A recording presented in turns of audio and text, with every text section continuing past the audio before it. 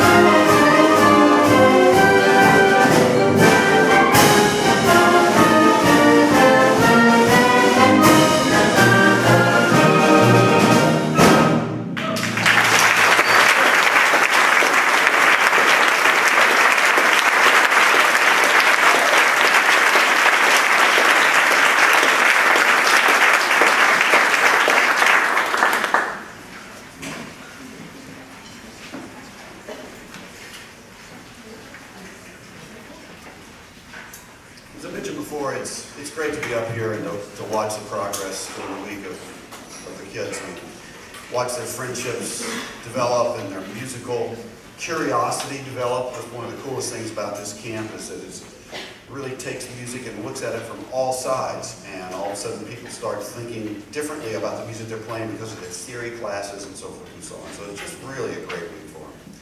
We're going to continue with a brand new piece of mine that I just finished this spring.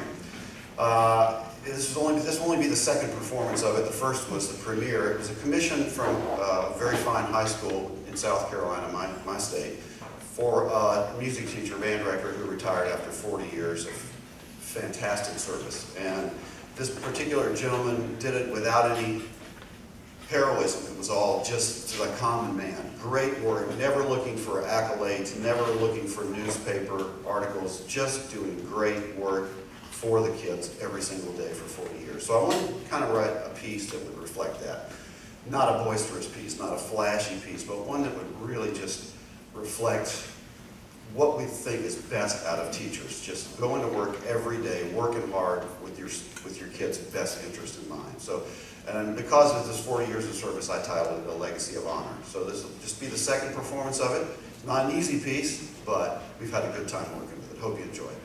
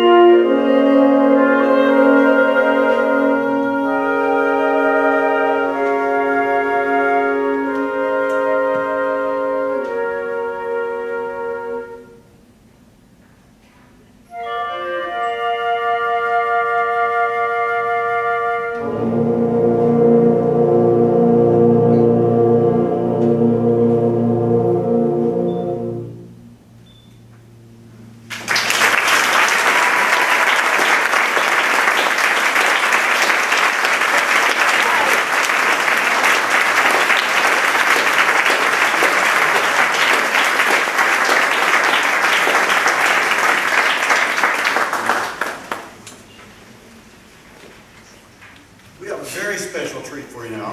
First time in the history of the camp that we are performing a piece by one of the camp members. Mr. Jordan Ward, wave at us, everybody, has been here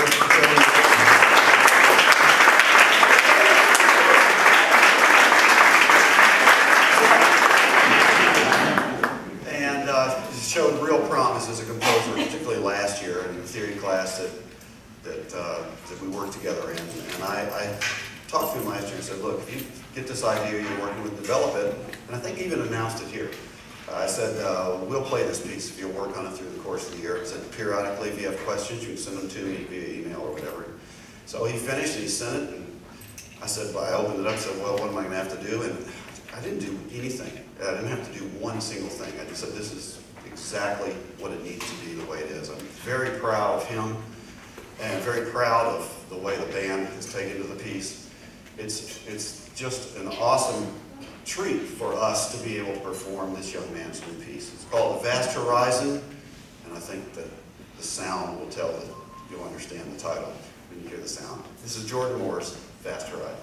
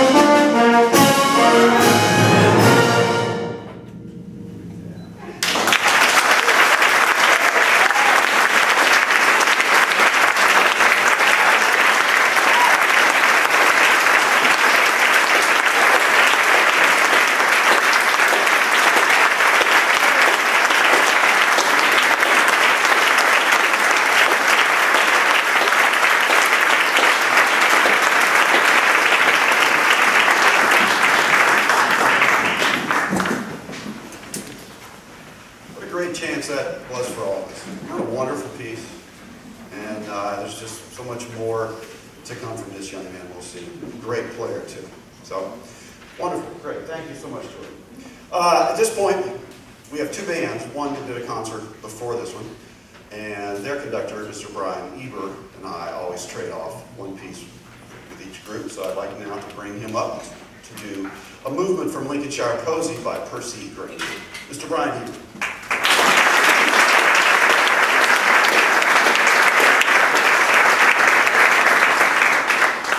Thank you. I'd like to thank Mr. Bocook for allowing me to conduct the band. These guys are so talented and so responsive. It's really a pleasure. So thank you. This is Percy Grainger's Horkstow Grainger.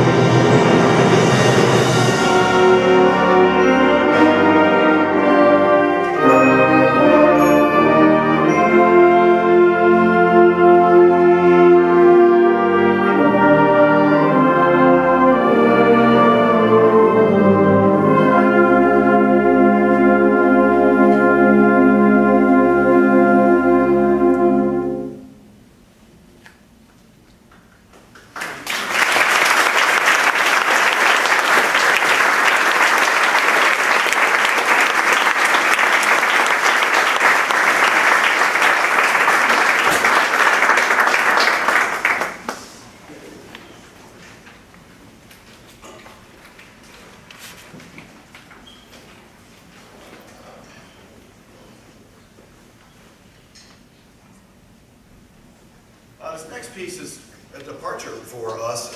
Normally the kind of piece that I don't program this kind of piece usually, but it's my good friend Mike Sweeney wrote this piece, and it's called Earthdance, and it celebrates basically the organic rhythm of our planet.